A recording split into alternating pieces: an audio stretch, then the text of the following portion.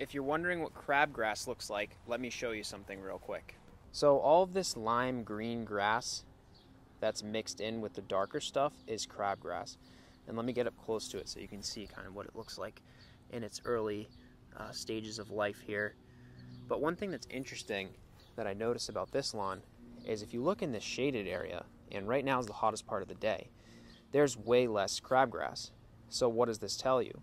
So basically what this is you're less likely to have crabgrass when you have a nice greener lawn, nice thicker lawn, because the regular grass is going to outcompete the crabgrass. So if you don't like using herbicides and other things like that, other chemicals, then your best bet is to probably overseed twice a year and maybe even plant a few trees in your lawn, because the more shade and the thicker the grass, the less likely that you're going to have crabgrass